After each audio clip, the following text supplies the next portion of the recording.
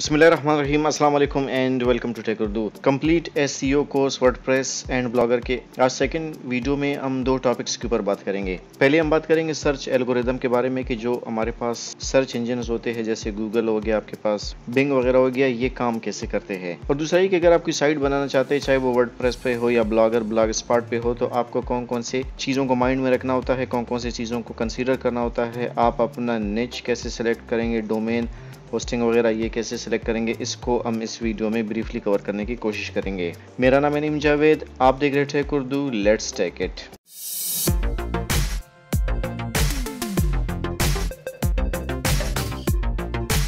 Video में आगे बढ़ने से पहले अगर आप इस वीडियो को पहली दफ़ा देख रहे हैं तो आपको पता होना चाहिए कि एसईओ के ऊपर कंप्लीट हमने कोर्स स्टार्ट किया हुआ है। आज इसका सेकंड एपिसोड है। वीडियो के नीचे डिस्क्रिप्शन में आपको लिंक मिलेगी, वहाँ पे आप जाके इसके फर्स्ट पार्ट को देख सकते हैं। फर्स्ट पार्ट की वीडियो मैंने कल बनाई थी, उस पर ऑलरेडी मुझे काफ़ी सारी अप्रिसिएशन मिली है, काफ़ी सारा फीडबैक मिला है। ये भी आप TechUrdu.net पे देखिए, इस पर 20 से ज़्यादा शेयर हो चुके हैं। इसी तरह बाकी फोरम्स पे भी मुझे काफ़ी सारे इसके ऊपर अप्रिसिएशन मिली है। तो वीडियो के नीचे डिस्क्रिप्शन में जाके आप इसका पार्ट 1 देख सकते हैं। पार्ट 1 में हमने एसईओ, उसके इंट्रोडक्शन और एसईओ टूल्स के ऊपर हमने बात की थी। तो हम बात करते हैं आज पार्ट 2 में सर्च इंजन कैसे काम करते हैं। फॉर एग्जांपल मैंने यहाँ पे गूगल सर्च इंजन खोला हुआ है। आपको पता है कि मोस्टली वर्ल्ड में सबसे ज़्यादा गूगल को इस्तेमाल किया जाता है। अब आप कोई भी टॉपिक सर्च करना चाहते हैं, कोई भी चीज़ देखना चाहते हैं, आप क्या करेंगे, आपके माइंड में कोई भी कीवर्ड आता है आप वो टाइप करेंगे। आप उर्दू में भी लिख सकते हैं, हिंदी में भी लिख सकते हैं, मोस्टली इंग्लिश में लिखा जाता है। फॉर एग्जांपल मैं एक लिखता हूँ, यहाँ पे कोई भी टर्म मैं लिखता हूँ, पॉपुलेशन ऑफ पाकिस्तान, तो यहाँ पे फ़ौरन से आपको पता चल जाता है, यहाँ पे एकदम से आपको ग्राफ के फॉर्म में मिल जाता है कि पॉपुलेशन ऑफ पाकिस्तान कितनी है। यहाँ पे काफ़ी सारे आपको वेबसाइट्स मिलते हैं जो आपको बता देते हैं इसके बारे में कि पॉपुलेशन ऑफ पाकिस्तान कितनी है। आपको अपना डिज़ायर्ड रिज़ल्ट मिलता है। आप यहाँ पे देखिए, ये जो रिज़ल्ट इसने कैलकुलेट किया हुआ है, ये 0.87 ऑफ अ सेकेंड कैलकुलेट किया हुआ है और टोटल रिज़ल्ट्स की तादाद आपके पास इतनी है। और नीचे जब आप देखेंगे तो यहाँ पे आपके पास काफ़ी सारे पेजेस हैं जिसमें आपको ये इन्फॉर्मेशन मिल सकती है। और पहले पेज पे यूजुअली 10 वेबसाइट्स होते हैं अगर आपके पास ऊपर कोई एडवर्टाइज्ड वेबसाइट ना हो। तो ये कैसे काम करता है, ये जितने भी वेबसाइट, फॉर एग्जांपल यहाँ पे पहला वेबसाइट आपके पास worldometers.info है, इसी तरह आपके पास worldpopulationreview.com है। ये जो होते हैं वेबसाइट्स, ये गूगल के साथ इंडेक्स्ड होते हैं। इनके वेबसाइट गूगल के साथ इंडेक्स्ड होते हैं। गूगल जब यहाँ पे आप कोई सर्च करते हैं तो गूगल इनके साइट से ये इन्फॉर्मेशन आपको निकाल के देती है, बहुत सारी चीज़ों को कंसीडर करने के बाद। अब आप यहाँ पे देखिए, इतने सारे वेबसाइट्स हैं, कोई 18 करोड़ से ज़्यादा वेबसाइट्स है। आप ये देखिए, इनमें से ये वेबसाइट टॉप पे क्यों आया है, या ये वेबसाइट क्यों आया है, या ये जो वेबसाइट है ये फर्स्ट पेज पे क्यों आए हैं। अब यूजुअली ये होता है 80% से ज़्यादा लोग फर्स्ट पेज पे फर्स्ट या सेकंड रिजल्ट से अपना काम निकाल लेते हैं, या ज़रूरत पड़ी तो थोड़ा सा नीचे स्क्रॉल करते हैं। लेस देन 20% सेकंड पेज पे जाते हैं और लेस देन 2% थर्ड पेज पे जाते हैं। अब आपका साइट इनमें से किस नंबर पे होगा, किस पोजीशन पे होगा, इतने सारे वेबसाइट्स को compete करना is not an easy task.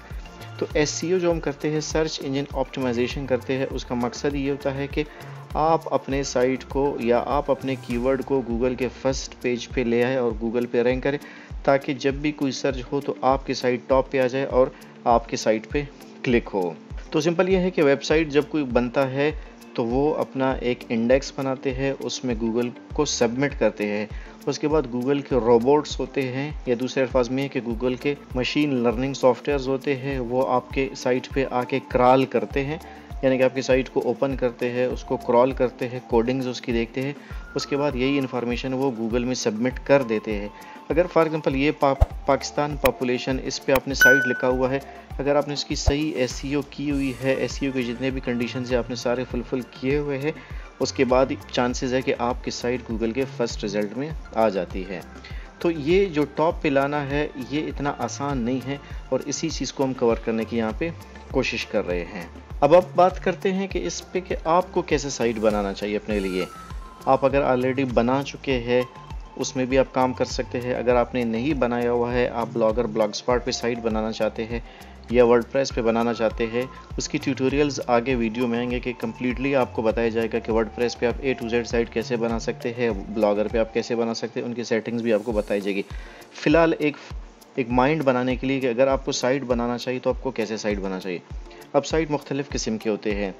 एक साइट ऐसा होता है जिसमें बहुत सारे टॉपिक्स को आप एक साथ कवर करते हैं। फॉर एग्जांपल मैं आपको मिसाल देता हूँ यहाँ पे अपने साइट की, टेक उर्दू की। अब ये जो साइट है ये एक मिक्स्ड साइट है, मतलब इसमें कोई प्रॉपर सिस्टमेटिक तरीके से नहीं है। इसमें आपको यहाँ पे देखिए PCS, CAS, IS एग्ज़ाम से रिलेटेड आपको यहाँ पे नोट्स, बुक्स, काफ़ी सारे टॉपिक्स मिले, मतलब एजुकेशनल स्टफ़ यहाँ पे मिलता है। इसी तरह मोबाइल्स रिव्यू आपको मिलते हैं, टैक्स से रिलेटेड टिप्स एंड ट्रिक्स है, रिव्यूज़ है, अर्निंग से रिलेटेड वीडियोज़ है, बाकी कंप्यूटर से टिप्स एंड ट्रिक्स है, अनबॉक्सिंग्स है, काफ़ी सारी चीज़ें हैं यहाँ पे। मतलब एक मिक्स साइट है। अगर आपसे कोई डायरेक्ट पूछे कि भाई आपका साइट किस बारे में है, तो इस साइट के बारे में आप कह सकते हैं कि ये मिक्स्ड साइट है, या दूसरे अल्फाज में हम ये कह सकते हैं कि ये मल्टी निच साइट है, मल्टी टॉपिक साइट है। अब अगर आपका कोई इस तरह का साइट है, आप इस तरह का एक साइट बनाना चाह रहे हैं, तो ये जहन में रखें कि ऐसे साइट्स को SEO करवाना बहुत मुश्किल होता है, क्योंकि ऐसे साइट्स ये होता है कि इसमें मिक्स्ड होता है। आल्दो के SEO रैंक कर देते हैं, जैसे आप यहाँ पे देखिए मैंने आपको दिखा दिया था, तो ये टॉप पे तो आता है, लेकिन इसको SEO करवाना बहुत मुश्किल होता है। एक तरफ आप देखिए यहाँ पे आप वोकैबुलरी की बातें कर रहे हैं और दूसरी तरफ कार के जंप स्टार्टर के ऊपर बात कर रहे हैं, तो ये बिल्कुल अपोजिट टॉपिक्स है। यहाँ पे सैमसंग मोबाइल की बात हो रही है और यहाँ पे थियोलॉजिकल और साइंटिफिक रेंज ऑफ नॉलेज के ऊपर बात हो रही है। तो मुख्तलिफ निच पे आप काम करेंगे, कर सकते हैं, लेकिन आई रिकमेंड कि अगर आप बिल्कुल इनिशियल स्टेज पे काम कर रहे हैं तो वहाँ पे आप इस तरह बिल्कुल काम ना करें। और स्पेशली अगर आप एक ब्लॉगर या ब्लॉग स्पॉट साइट पे काम कर रहे हैं, तब मल्टी साइट्स पे काम करना आपके लिए SEO करवाना बहुत मुश्किल होता है। तो कोशिश करें कि आप अपना टॉपिक एक सिलेक्ट करें, एक निच सिलेक्ट करें। ये हो गया मल्टी टॉपिक। यहाँ पे आई रिकमेंड कि आप इस तरह के टॉपिक्स पे काम ना करें। आगे जाके आप बिल्कुल बेशक इन पे काम कर सकते हैं, लेकिन शुरू में ऐसे टॉपिक्स की प्रॉब्लम क्या होती है? एक तो प्रॉब्लम बाज़ार यही है कि आप इसको SEO नहीं करवा सकते, यानी कि रैंक नहीं होती है। दूसरा सबसे बड़ा मसला होता है कि ऐसे साइट्स गूगल एडसेंस आजकल अप्रूव नहीं करती है। मिक्स साइट को अप्रूवल बहुत कम मिलती है। अगर आपका साइट भी इसी तरह का है और आप देख रहे हैं आपको अप्रूवल नहीं मिल रही, तो उसकी सबसे बड़ी वजह यह है कि आप मल्टी निच पे काम कर रहे हैं। दूसरा जो होता है, मैं आपको एग्जांपल के साथ बता देता हूँ, जिसमें आप एक ही निच पे काम करते हैं, एक ही टॉपिक पे काम करते हैं। अब मेरा एक दूसरा साइट है forestrypedia.com। अब इसके नाम से ही आपको बज़ाहिर ये लग रहा है कि फॉरेस्ट्री से रिलेटेड ये साइट है, और है भी इस तरह। मतलब इसमें जितने भी आपको टॉपिक्स नज़र आएंगे, जितने भी आर्टिकल्स आपको नज़र आएंगे, वन वे और अनदर वे वो फॉरेस्ट्री से रिलेटेड है। फॉर एग्ज़ाम्पल आप यहाँ पे देखिए, ये एग्रो एंड फार्म फॉरेस्ट्री है, ये टाइप्स ऑफ सॉइल है आपके पास, और इसी तरह नीचे जब आप देखेंगे रीजनरेटिव एग्रीकल्चर है, billion tree tsunami forestry programme है, एसिड रेन। तो ये एक ही निच के आसपास के साइट है। ऐसे साइट्स जब आप बनाते हैं, इनको रैंक करवाना बहुत ही ईजी होता है as compare to multi topic के। एक और चीज़ ये ज़हन में रखिए कि जब हम कोई भी वेबसाइट या ब्लॉग बनाते हैं, तो हमारी कोशिश ये होती है कि हम ज़्यादा से ज़्यादा टॉपिक्स को कवर करने की कोशिश करें। यानी कि अगर टैग से रिलेटेड है तो उसमें मोबाइल्स के रिव्यू भी डाल रहे हैं, इसके अलावा अपने से टेक्नोलॉजी में जो न्यूज़ हो रहे हैं वो भी डाल रहे हैं, और काफ़ी सारी चीज़ों को मिक्स करते हैं। साथ में फिर हम फोटोग्राफी के भी उसमें डाल देते हैं चीज़ें। तो ये साइट्स होते हैं, ऐसे साइट्स को रैंक करवाना मुश्किल होता है और उनको बाद में मैनेज करना भी मुश्किल होता है। तो कोशिश करें कि सिंगल निच पे काम करें।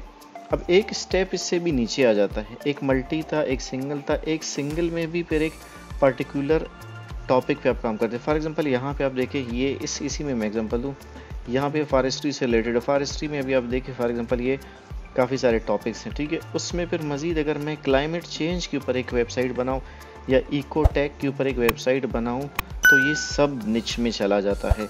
और ऐसे मैं आपको एग्जांपल देता हूँ अपने एक ब्लॉगर साइट की, sspedia.blogspot.com, ये ब्लॉगर पे है। तो आप देखिए यहाँ पे अब नॉलेज में, यानी कि एग्ज़ाम, कंपटीशन एग्ज़ाम में बहुत सारी चीज़ें होते हैं, उसमें से सिर्फ एक सेक्शन मैंने कवर किया है, वो है एसेज। अब मैंने जैसे कि पहले कहा कि ब्लॉगर जो साइट्स होते हैं उन पे मल्टी निच पे काम नहीं करें, आपको प्रॉब्लम होगी। अगर आप एक सिंगल निच सेलेक्ट करते हैं ब्लॉगर पे, तो आप कर भी सकते हैं, क्योंकि ब्लॉगर वैसे भी फ्री है। एक सिंगल निच पे काम करें। अब sspedia.blogspot.com सिर्फ एसेज को कवर करती है।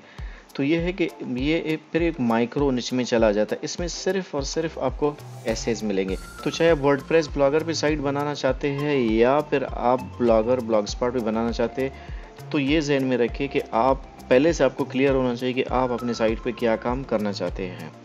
तीसरी जो इम्पोर्टेंट चीज़ है वो आपके साइट का नाम है, जिसको हम बोलते हैं डोमेन नेम। डोमेन नेम कोशिश करें जो भी आप डोमेन सेलेक्ट करते हैं उसमें 3 चीज़ें इंपॉर्टेंट हैं। पहली बात तो ये है कि डोमेन अगर आप सिलेक्ट करते हैं तो ब्लॉगर पे हो चाहे वर्डप्रेस पे हो, उसमें जो आपका मेन थीम है वो आपके डोमेन में भी होना चाहिए। फॉर एग्जांपल यहाँ पे ब्लॉगर साइट है, ब्लॉगर में एसेज से रिलेटेड है, तो नाम क्या है, essaypedia.com। ठीक है, मतलब ये एसेज इसमें कवर हो जाते हैं। ठीक है, इसी तरह फॉरेस्ट्री से रिलेटेड ये साइट है तो forestrypedia.com। ठीक है, आपका जो भी साइट है ये इसलिए मैं बता रहा हूँ क्योंकि इसको भी रैंक करवाना ईजी होता है।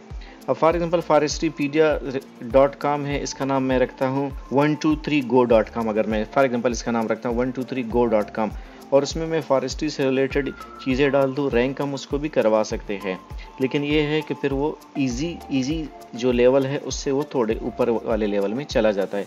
तो जब भी आप कोई भी साइट सेलेक्ट करें उसके कोशिश करें कि उसके डोमेन में आपका कीवर्ड होना चाहिए। दूसरी इंपॉर्टेंट जो चीज़ है, अगर आप वर्डप्रेस पे बनाना चाहते हैं तो कोशिश करें साइट जो भी हो उसके एंड में .com .net होना चाहिए। पहले ये दो चेक करें, .com या .net होना चाहिए। अगर ये नहीं है तो उसके बाद आप नेक्स्ट ऑप्शंस पे जा सकते हैं।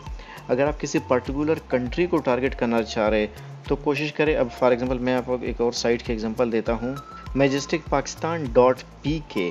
अब जो .pk है ये पाकिस्तान को शो करता है। ठीक है, अगर आप इंडिया से रिलेटेड है तो इंडिया रिलेटेड आप साइट बनाएं। अगर आप मतलब एक पर्टिकुलर कंट्री को फोकस कर रहे हैं तो ऐसे केसेस में आपको बता रहा हूँ। ठीक है, तो यहाँ पे देखिए कि अगर ये मेरा साइट है मैजेस्टिक पाकिस्तान, तो यहाँ पे मैं चूँकि पाकिस्तान के ऑडियंस को टारगेट करना चाह रहा हूँ तो यहाँ पे मैंने इसलिए .pk डाला हुआ है। आप .com .pk भी कर सकते हैं।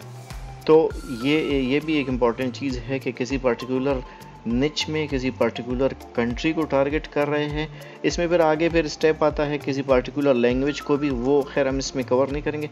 सिर्फ ये कि कंट्री लेवल तक अगर आप कोई टारगेट कवर करना चाहते हैं तो उसमें भी ये है कि आप अपने लिए डोमेन सेलेक्ट कर सकते हैं। सो अगर आपने अपना वर्डप्रेस साइट क्रिएट किया हुआ है, आपने अपना ब्लॉगस्पॉट साइट क्रिएट किया हुआ है, तो नेक्स्ट वीडियोज़ में हम इन्हीं को मज़ीद डिस्कस करेंगे कि SEO उसकी हम कैसे कर सकेंगे, क्योंकि आपके साइट का नाम ही आपके SEO में पहला स्टेप होगा जिसमें आपका कीवर्ड होता है। अब ये देखिए मैजेस्टिक पाकिस्तान, तो इसमें हम पाकिस्तान के ब्यूटी को या मैजेस्टिक एस्पेक्ट को हम कवर करने जा रहे हैं। So this was all about for this video. आप हमारे साथ जुड़े रहिए, इंशाल्लाह हम आगे वीडियोस में इसके मुख्तलिफ एस्पेक्ट्स को कवर करने जा रहे हैं। अगर वीडियो का आउटलाइन आपको नहीं पता कि वीडियो में हम क्या क्या कवर करने जा रहे हैं तो पार्ट 1 में मैंने आउटलाइन को बड़े डिटेल में डिस्कस किया हुआ है। मज़ीद वीडियोस के लिए आप हमारे चैनल को सब्सक्राइब करें और अपने फीडबैक को ज़रूर मुझे वीडियो के नीचे कमेंट्स में बताएं, ताकि अगर कोई चीज़ आपको क्लियर नहीं हो रही है, कोई एडिशन करवाना चाहते हैं तो आप मुझे बता दें, ताकि मैं नेक्स्ट वीडियो में पहले उस चीज़ को क्लियर करके फिर मैं अपने थर्ड टॉपिक को शुरू करूँ। तो नेक्स्ट वीडियो इंशाल्लाह कल आएगी।